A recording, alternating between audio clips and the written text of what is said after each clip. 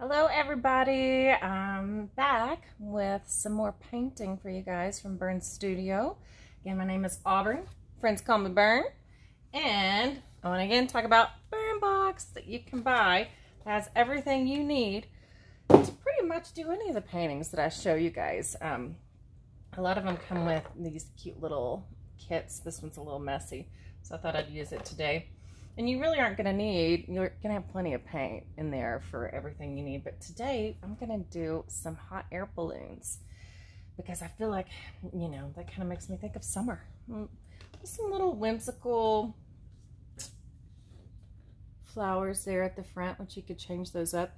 But you have all the colors you need to create this. So first I'm going to talk about sketching a little bit. So I'm going to try to hold this up a little bit closer so you guys can see here. The first thing you're going to need to do is you're going to need to come in with a horizon line. On this one, I did 2 with more extra trees. Today, I was kind of feeling like, I don't think I want as many, so I did just a big hill line that comes in here. And then I'm going to have a couple more pencil top trees over on this side. You can see that. The base is there. Then for my hot air balloons, the key is, you know, start small, almost like a teardrop. You know, think about that. Then get really fat at the top. Upside down teardrop, I should say. Now, right in this area, you're going to do an oval that's on its side. It's inside the balloon. Then you're going to create a little square here. But I want to make it a little bit more dimensional. So I give it a bottom and I do a line in between.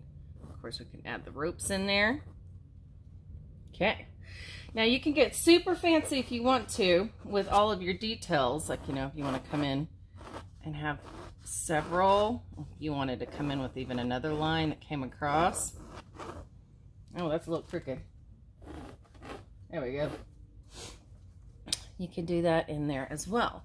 Now I did add a couple more. This one needs to be a little bit bigger at the top.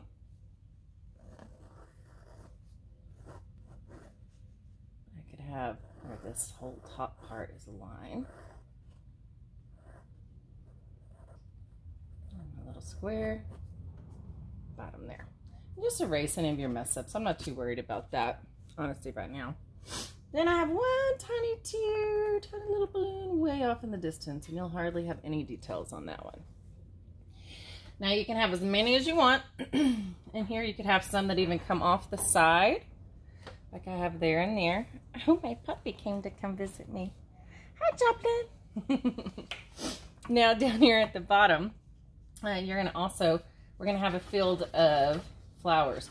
You don't really need to draw those in there. I'm gonna actually do more flowers this time than what I did here, but they're just whimsical blossoms there. All right, so let's go ahead and dive in, shall we? Can you see that there? Okay, all right. So I'm gonna have my medium and small brush because I am painting on a 12 by 12, which that is a little bit far away for you guys to see. I might move you a little closer here. I'm going to, and you can, if you get a Bern Box from me and you have one of these kits, you can put all of your paint, you know, on something, or you can just go directly from the kits themselves. But I'm going to have a very washy background here with the sky. Let me get this a little bit closer. So when I come in here with my blue, very washy, watery, you can see that there. Oh, scoop forward, sorry. Oh, now you can't. Oh well, I'll just stick with it over there. So blue coming down back and forth in that area. Adding water every time. And then when I get closer down here to my horizon line, I'm going to go ahead and start adding in some white. There we go. Adding in some white down there. But it's more of a dark blue at the top. And yes, I did paint over my balloons. So you just need to make sure that you draw your balloons really dark so you can still see them in there. Maybe be better here. Then more water. Back and forth, back and forth. I get to see all my messy corner over here. When I get down here to that horizon line, that's right here. That's when I said add in some white. So now I'm going to come in, dip in some white. But I'm not worried about covering up. Now I'm doing a very just subtle sky. I could come in here on top of this and even add in some clouds if I wanted to. I know I've shown a few tutorials on clouds.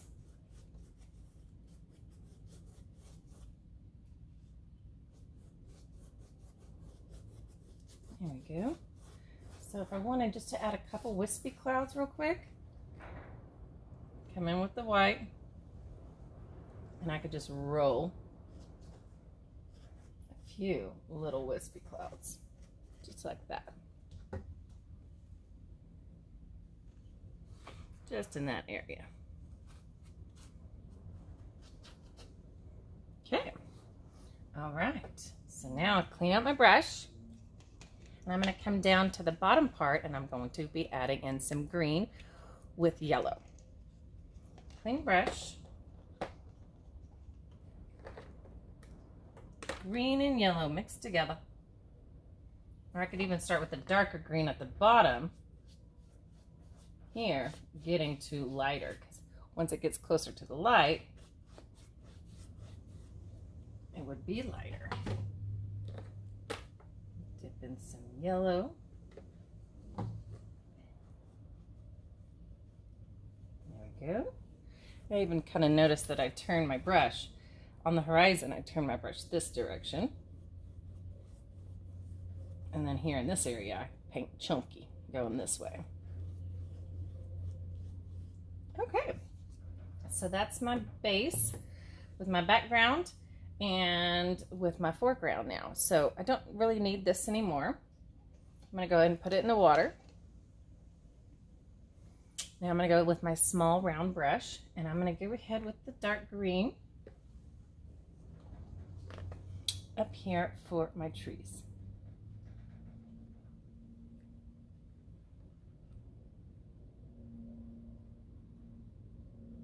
Now I could also come in with some yellow too on top of those.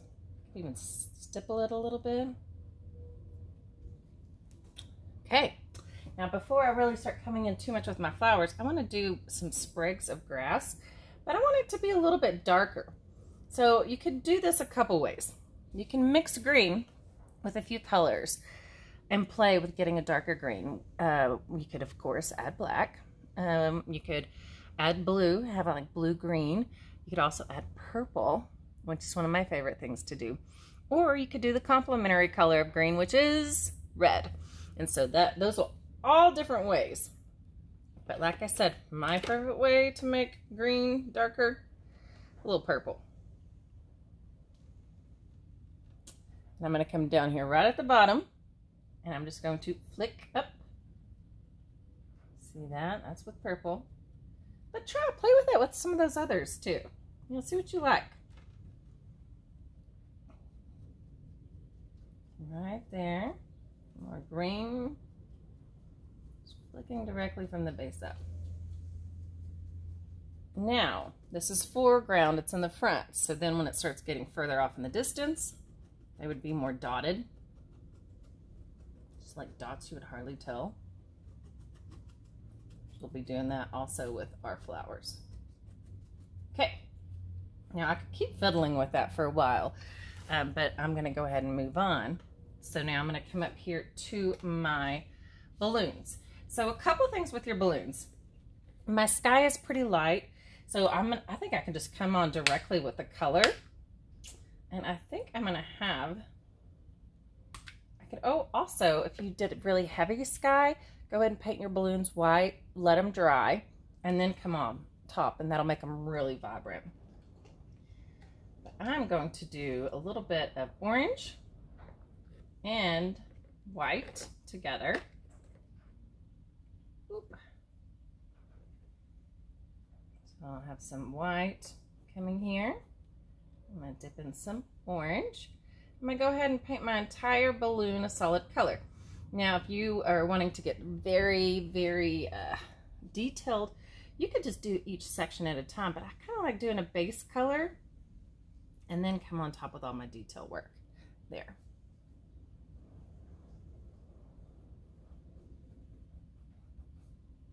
Up and down, making sure I'm painting the direction. Don't, you know, paint it this way. All round shape. So I'm painting it up and down and curving as I come to the outsides. Rounding at the top until I get it all nicely covered. You might be like, well, there's still some white streaks in there. Just leave it. It's fine. I come in with some more orange. Going with that curve. See how now it's starting to look a little bit more rounded? Curving over, and rounded top. There you go. Okay, now I need to do this one over here. So I'm going to go ahead and clean out my brush. I think I'm going to make that one purple. That sounds fun.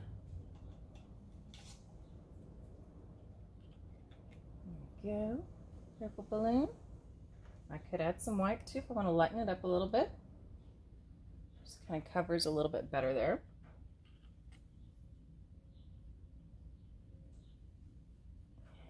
There we go.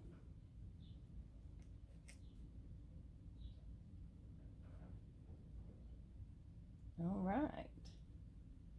Rounding it off. Now, I'm a pretty fast painter, so if you are following along with me step by step, always feel free to pause me. Be like, okay, now I'm going to work on that one for a little bit. Okay, solid little purple balloon. I'll probably make it a little bit darker. Now I have the one way off in the distance. What color should I make that one? I think I'm going to make it red. Little poquito. So tiny. Okay, so now I have my base of all of those. Now I can start coming in with the base of my, since I have red still on my brush here, might as well, I could start doing some poppies. So they're going to be really big, and earlier I mentioned that red and green are complementary colors. So you notice that red on top of the green is going to make it a little bit darker. That's okay, because we are going to do a couple coats here. Some of them could be, when you get closer to the horizon line with your poppy flowers, you're going to start making them smaller, where they're real tiny. But up here in the foreground, I don't even care if they're perfect circles. You can just kind of make sure some of them go off the page, some of them could overlap, and they get tiny as they go off into the distance. Set that down for a second. I realized the last time I did a show in here, I had my big giant canvas. So I have to hold this up a little bit closer for you guys. See that? Bag at the bottom, getting smaller. Further up it goes. And then teeny tiny. You can also even use the back end of your brush here to get some really teeny tiny little dots in there.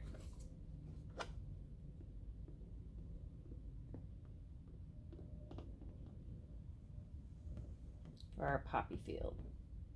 Now let's say you want to add some other flowers in there, go for it. They don't all have to be red poppies. I just like poppies. Okay, all right. So now when you would come, oops, let me move this one back over here. Actually, I could probably set this one up here. then you see on top of those flowers, then I come in with some purple and some yellow and some white and some orange and playing and having fun with those.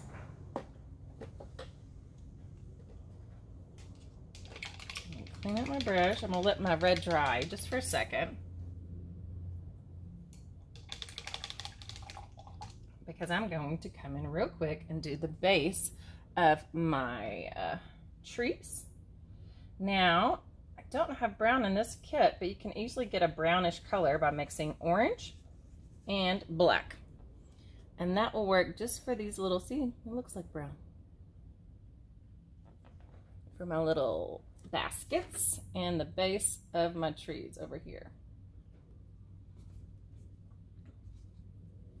I'll make this one a little bit bigger. Teeny one over here. Teeny one, teeny over there. Okay. Now I want the bottom of my baskets to be darker, because I would see the bottom underneath, because those are up in the sky. And that also adds a little bit of dimension to them. Teeny. As well as right underneath the green and on the back side of my trees. I think I still need to come in with some more green there. Then I'm going to use that black that I have on my brush. I'm going to roll my brush to get it nice and skinny. And I'm going to go ahead and add the little lines here, as well as that egg that we drew earlier, the base of the balloon. Oops, I got a little smudge. I'll fix that a little bit. You could also use the back end of your brush here to get, you know, some of those lines in real tight. I actually used purple on some of these over here. Oh, I forgot my little line on my basket, the one in the front. Okay. Now that little bitty spot that I messed up, I'm going to tell you guys a little trick here. I don't have a napkin with me, of course, but you can get a little water on a napkin. I'm just going to use my apron. And you can just slightly, I call it the magic eraser. You can even wrap it around your brush if it's a little tiny area, and it kind of just takes away that little spot there. Okay, so now for more detail work and adding in all the fun in the balloons. So I think I'm going to do a couple of, I think I'm going to add some red to the balloon. I'm going to make some of these stripes look a little bit darker. So I'm going to do a red stripe here, a red stripe there. There we go.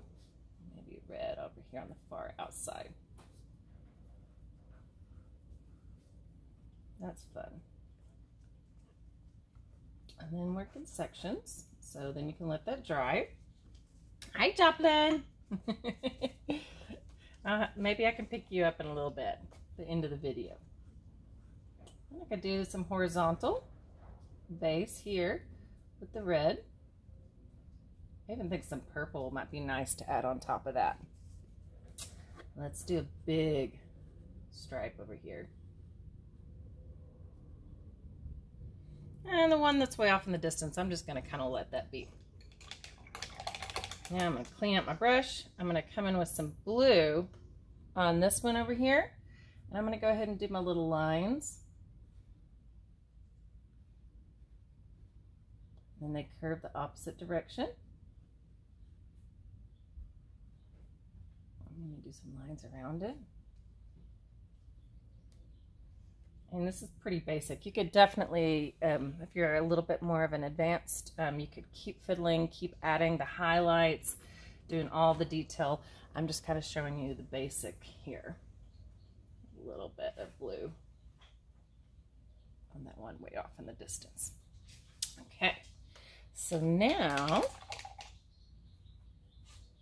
I could come in, if I wanted like something, maybe some blue or green on here, I could come in with another stripe, or I could do like even a chevron.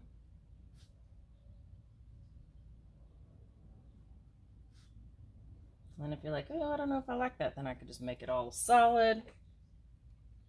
It's just really fun to kind of play with hot air balloons. See what you like the most. think I'm gonna make that a solid too.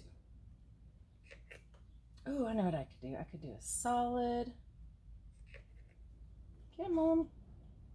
And then I could do a mini line right underneath it. And then I'll keep playing with that and adding some to it as well there. Because I think now that I came in with that white on top, it would be fun to come in like with some bright yellow.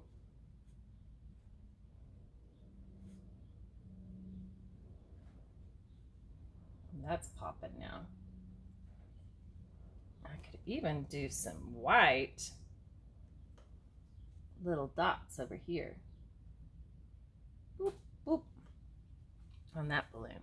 So they're definitely coming together. I mean, I keep fiddling for a while. But now I want to move back down here to the poppies and talk about those a little bit. So I said we'd start adding some other colors.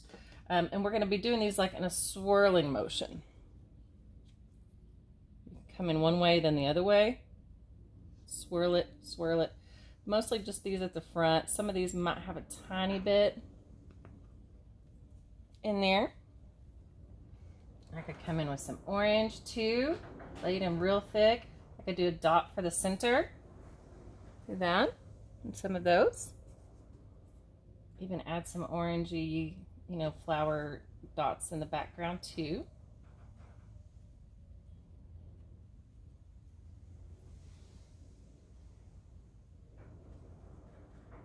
There we go. Clean up my brush. I could come in with some yellow. Like I said, you could do a yellow center, a little swirly, just like that one. Boop, boop.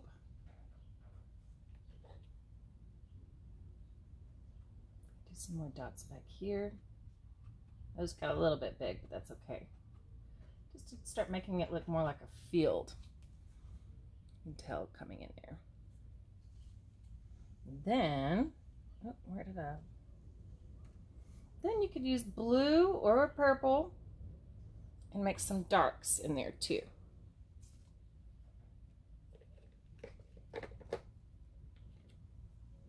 Just some more little lines.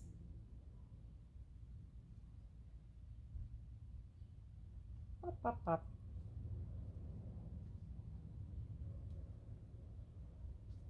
See, I like how some of these are overlapping too.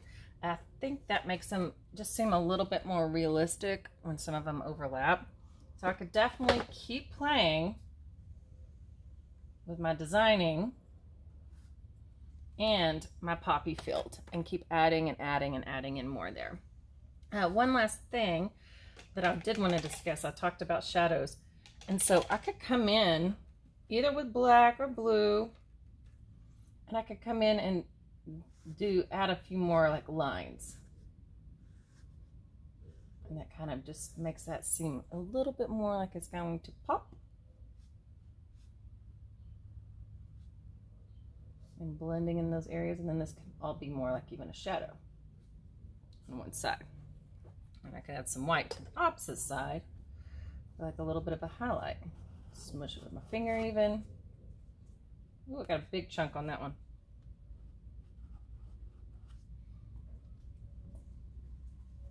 And a little bit of a balloon highlight. Got a little chunk, so I'm going to add some more orange to this one. There we go. You know, and just fiddle. It's so fun just to kind of, especially with these balloons, it's just kind of fun to keep playing with them and seeing what you like more, and like, oh, maybe I need to keep blending. Now I kind of covered up all that yellow that I had done, so I'm going to bring back the yellow. But I really feel like the more you fiddle with the balloons, the better they will become for sure. So you can tell, you know, that one's starting to form up more. It's starting to get a little bit more realistic. I think we could definitely keep coming in here with the trees, adding in some more green. In that area. Bring in some more green down here, the bottom. You know, I always say at the end, then just fiddle and have fun. Fiddle and have fun and play. hopefully you'll know, okay, maybe now I need to stop. Sometimes it's hard to know when to stop. Fiddle and have fun. So I hope you guys enjoyed this today. I know I did. I know it's been a little bit since I've gotten back on here and done a video. So I was happy to do one with you guys today. And I might even do a close-up how to draw hot air balloon. That'll be good for all ages. So a reminder, if you need a burn box, just send me a message and I can get one shipped to you. My burn box kits start at $20. So thank you guys again, and I hope you have a good day. Bye-bye.